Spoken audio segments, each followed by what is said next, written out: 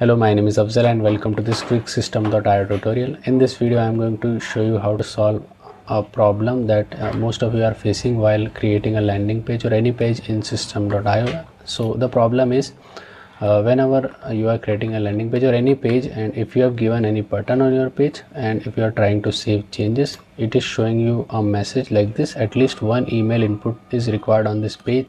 So why this message is being shown to you, let me show you that. So for that I'm going to click on this button. So if you notice one thing here, action when button click, so I have selected send form option.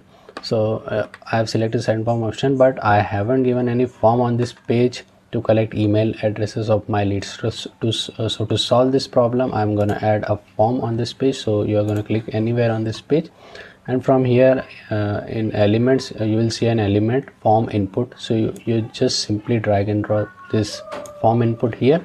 So as you can see, a form is added here. Now to configure this, just click on this form, and from here you can select any of the options. I will select email because I want to collect the email addresses of my leads, and I will change the placeholder as well.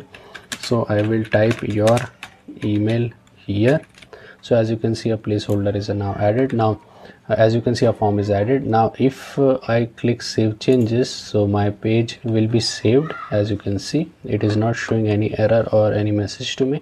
Or if you don't want to give any form on this page, so you just change the settings of the buttons, actions on the button. So you are going to click on this button, and from here you can select any other option, for example show pop-up or open URL option or any other option, so that your leads can directly go to the next page without entering their details or without entering their email addresses.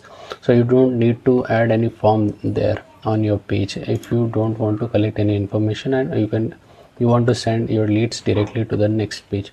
That's all from this quick tutorial video. If you have got any value out of this, give this video a thumbs up and subscribe to the channel. Thank you and goodbye.